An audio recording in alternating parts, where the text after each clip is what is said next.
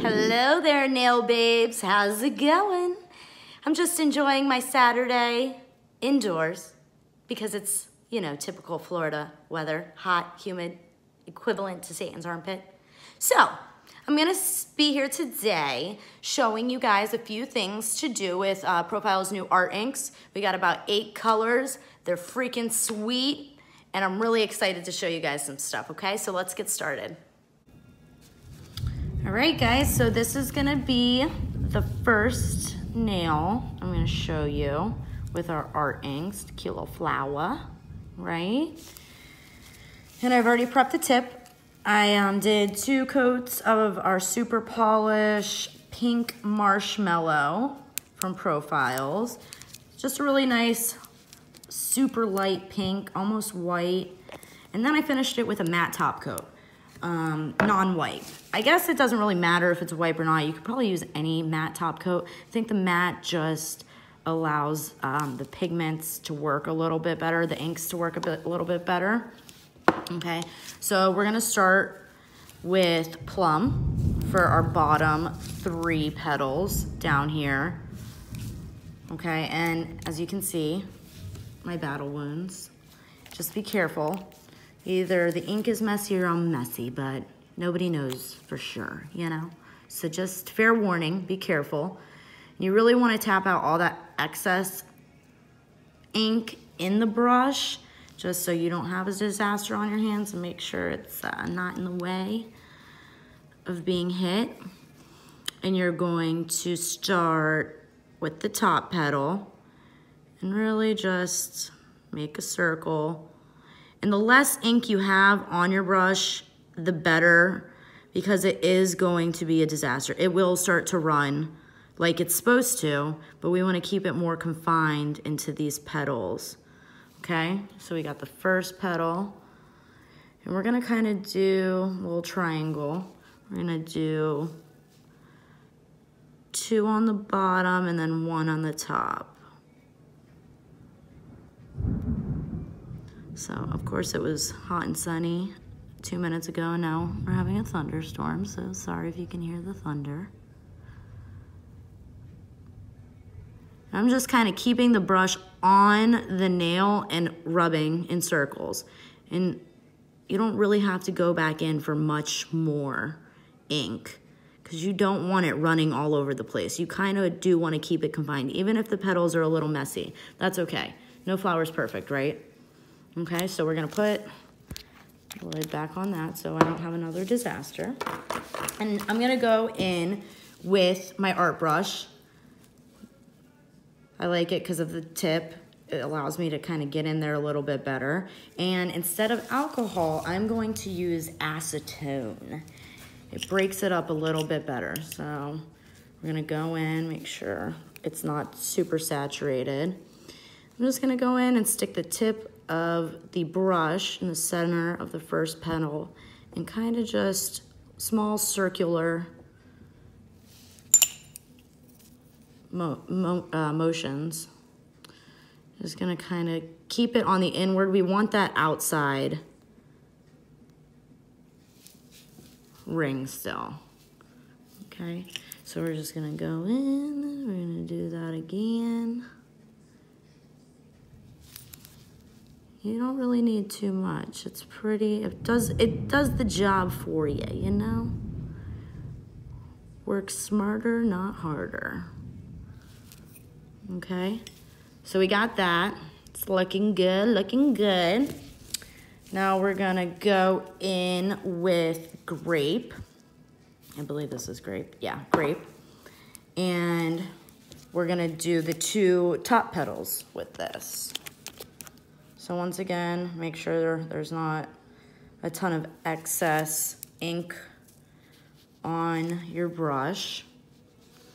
And then just kind of go in and same movements, kind of overlap it a little with those 2 petals right there. Then go on this side. Give that a little petal action. Okay. Then we're gonna do the same thing. Go into your acetone, center of the petal, and kind of just push outward.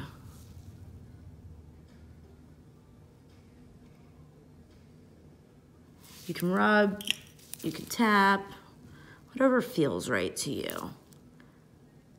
Just make sure there's not too much acetone, because you want to keep that that outline of the petal still good. So like that.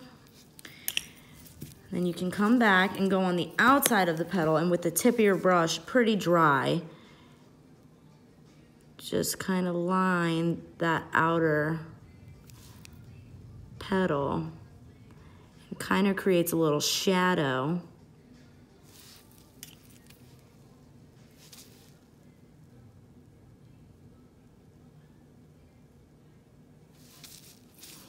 And then you see like how I have that gap there? Kind of hate that. So I'm gonna go back in with my darker color. Pretty dry. I'm just gonna add a little. Come back in, wipe it out a little. Go around the outside, clean it up.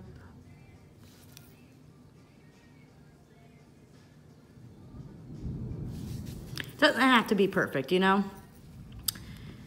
So that looks pretty good so far. Now we're gonna go in and do a little detail. Take my palette here, and I'm gonna just use the art liners from Profiles. I'm gonna do a little black, a little white.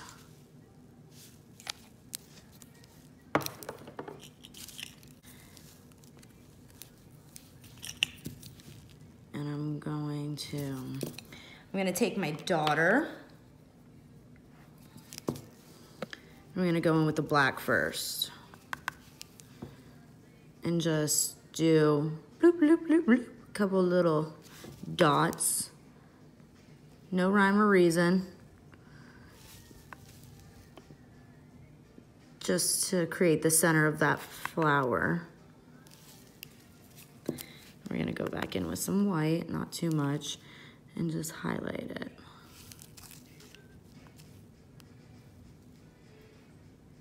If you put too much white, just go back in with black and go right on over it.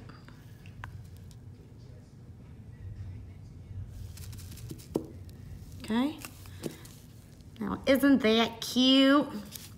Now you can do, you could do a million of these. You could do them off the side of the nail. You could do whatever you want. You can add little details with a white liner. We can add, let's add a leaf. So I'm gonna take our green. This is avocado, I believe. I'm gonna open this bad boy. And we're gonna, very dry, work with the brush very dry, and kind of just do a little blob there, if you will. And then go back in and just clean it up.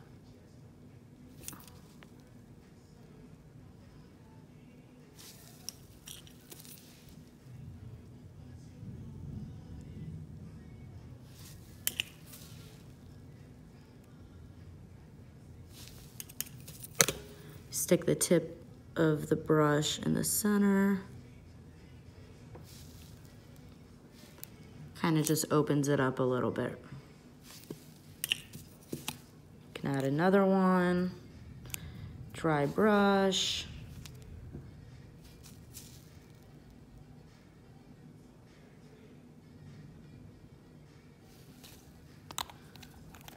So fun, right? Makes the watercolor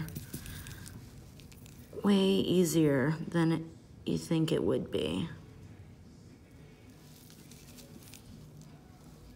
Just go down the center so you get that outline. And then, like I said, you can go back with a gel and really detail it, really highlight the petals if you want, highlight the leaves, whatever you really want. Put it on a pretty sweet background.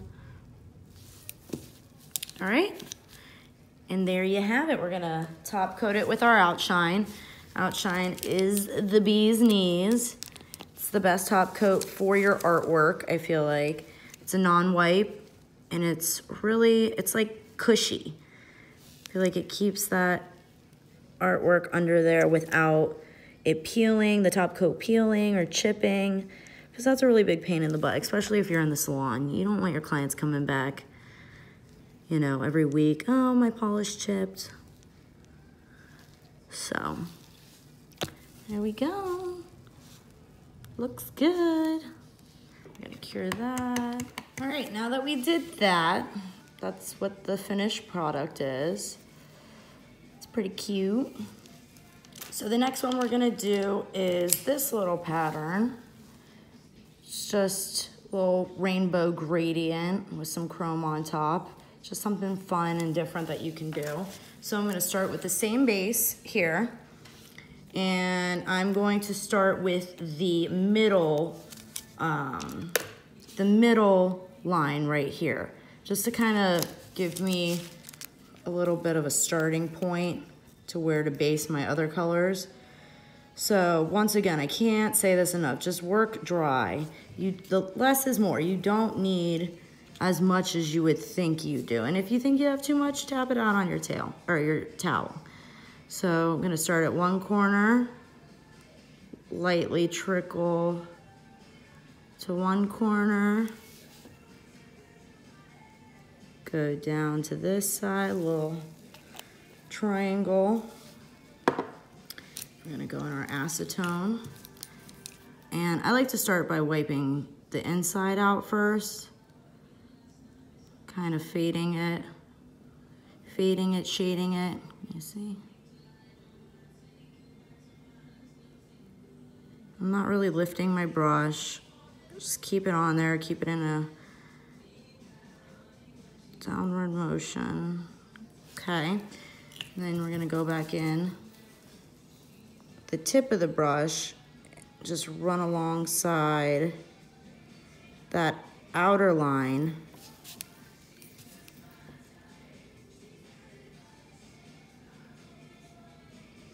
And it helps to give that vein in the back to define it.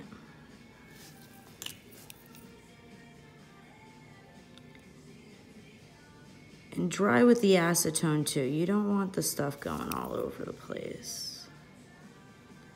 Kind of looks like a little lightning bolt or something.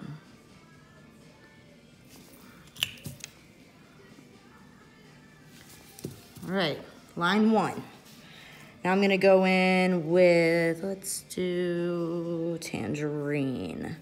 It's like a burnt orange. I'm gonna go in, same deal. Go in and out. We're gonna take the inside, just fade that out. And go back in with the tip of your brush. Try and hold it at your brush at an upright angle so you're not hitting that back line there and messing that up. So, there. Now we're gonna go in with lemon. A little yellow. Hit that, there, same. Very repetitive, but kind of got to pay attention to what you're doing so you don't have too much on and then it's just not what you were looking for. Just hit the middle of that, on the outside. Define it. There's so many things you could do with this art ink. Of course, the main no-brainer would be the marbleizing, the marble nail. But why have one product and only know how to do one thing with it? and just play with it. Just, you know, come up with whatever you can. If you guys do come up with something awesome, please upload it to Profiles Backstage Facebook page so we can see. We love to see new things. Because we all are creative. We all come up with different concepts. As you can see, it's a little hard for me to talk and work. All right, so I like the way that's looking. It's looking pretty sweet. So we're gonna go, I'm gonna go in with a darker purple and take it on this back side here and there. Nothing has to be perfect. I'm really bad with thinking that I made one mistake and the whole project is ruined. I'm kind of a perfectionist. I'm really trying to learn how not to be and how to work from my mistakes and see the beauty in everything, because it is art. Art doesn't have to be perfect.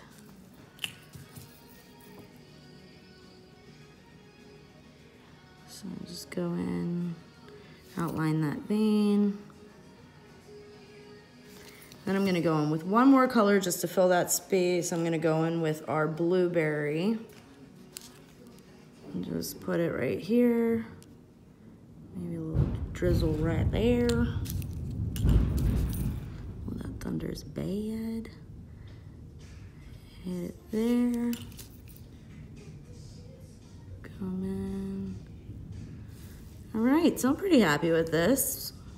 It's looking pretty solid. So that's fun. I mean, and how long did that take, you know? If I wasn't talking, it probably wouldn't have taken me so long. But something just fun to add to your database, your arsenal of artwork. And it looks like it took so much time, but really, it was a no-brainer. So I'm gonna top coat it with our outshine. And I'm gonna put some chrome over this. So I'm going to top coat it, and then we are going to severely undercure it. I'm talking like 5 seconds. You really want that chrome to stick on there, and it's best when the outshine is undercured. So I'd say like 5 to 10 seconds. Then we're gonna take the rainbow, you know, everyone's fave. Open that bad boy up, and with the chrome, less is always more. These puppies aren't cheap, so I wanna really try and conserve our product. Just wipe it on there.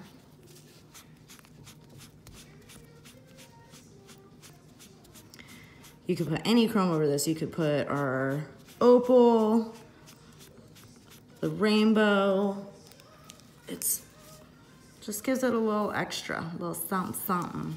And then I'm gonna finish it off with the outshine.